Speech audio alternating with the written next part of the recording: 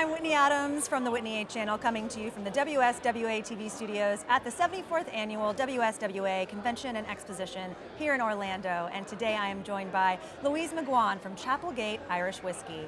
Hello, Louise. Hi, great to be here. Lovely to have you. I've heard a lot of great things about you and JJ Corey, so I'm really excited to meet you.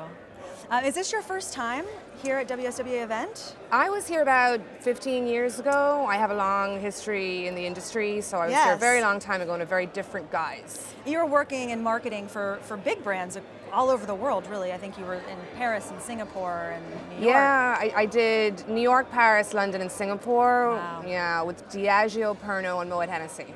That's amazing. Yeah, it was a really interesting part of my career, for sure.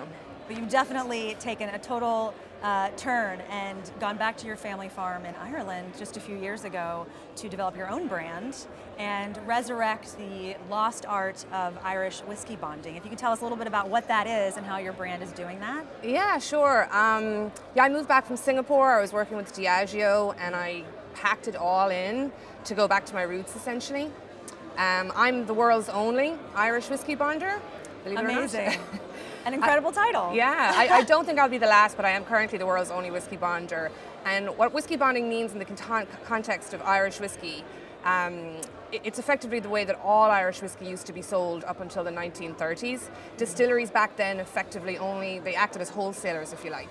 Right. There were hundreds of distilleries all over Ireland, and bonders were sort of mercantile owners or grocers. Mm-hmm. They sold everything in their shop from gun parts, ammunition, flour, just general supplies, but also alcohol. They would have supplied, you know, everything from gin, rum, sherry, port, and wine. Another daily essential. Exactly. And also whiskey. And the way that they handled the whiskey was they would just take whatever casks they had lying around in their shop once they were empty. They would bring them to the local distillery, because there was hundreds of distilleries in Ireland, you know, about 100 years ago. They'd fill them up and then they'd bring them back to their shop to mature or their farm to mature.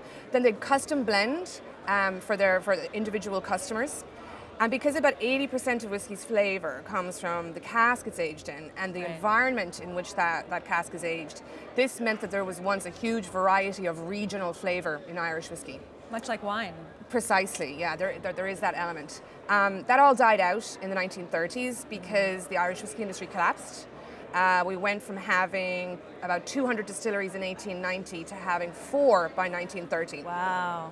So the distillers sort of shut up shop and started to control the route to market, and the bonders were all cut off. So the practice completely died out.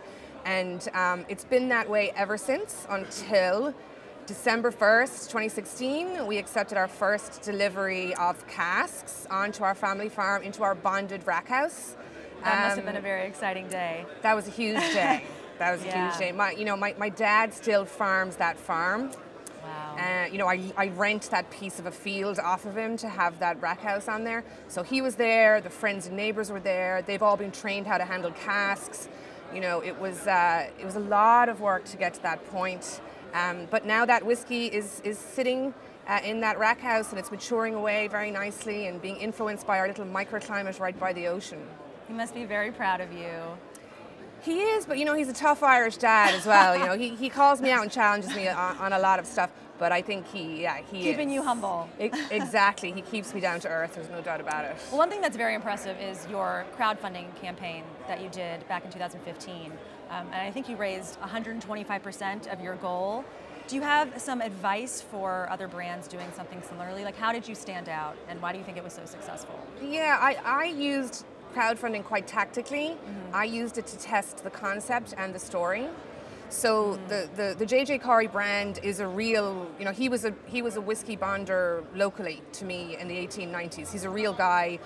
He's distantly related to me, my father alleges, but he was a real person. Okay. You know, before I came here, I actually went to his grave with a bottle to say, look, we're doing this. Oh, wow. So he's a real person. He was a real person, and I knew that there was a really nice story in that JJ Corey was a bonder. I'm going to bring bonding back. How are people going to react to that? Mm-hmm. So I used crowdfunding as a means to tell that story about JJ Corey, about the family farm, and about the idea of bonding, and I wanted to see would people buy into it. I spent a little bit of money on a video. I got my messaging down, and I looked at what other corresponding brands or similar, crowdfund raises had done in this particular space, and I set my, my target at, something that had already been achieved by a few other brands, which was realistic. Smart. Exactly. And then I had killer rewards is another thing that you have to do. I had a stay at our house in Ireland. Oh wow. Yeah, I had really tiny things, like we would light a candle for you in the local church, which cost me nothing. And I had hats and I had bits and pieces, but I had really unique rewards that people sort of bought into. And then I just pushed the heck out of it on social media. I built up a big following on social media about 4 months prior. It took a lot of work. And then I hit up the whiskey media and I hit up the consumer media once we started going, and then it just ramped up.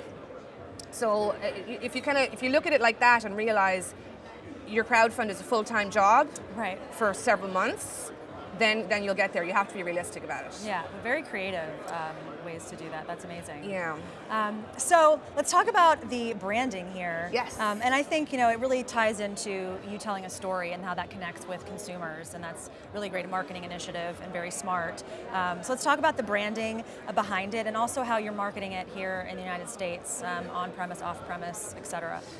Sure. So the branding is essentially, and it's an evolution, if you like, of the original label. So this is the original label here, from the 1890s. I have original versions of it at home myself, and that's what J.J. Corrie used. So we looked at that and we said, okay, how can we modernize that? How can we just bring it forward a little bit? So we very much took the influence from that. We added premium cues with some gold foil, some debossing, and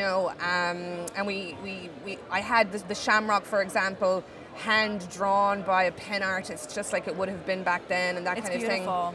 Yeah, so it's coming out quite nicely. Our price point is a super premium price point, so it has to have those good quality cues. The label is always a real wrestle. There are days when I think I should have just gone with that label, the original label, and I'm not ruling that out. I may at some point have a special release with just the original label on it, which would be very cool. But there does come a point where you have to go, all right, we got to go. Right. This first release from us is called the Gale.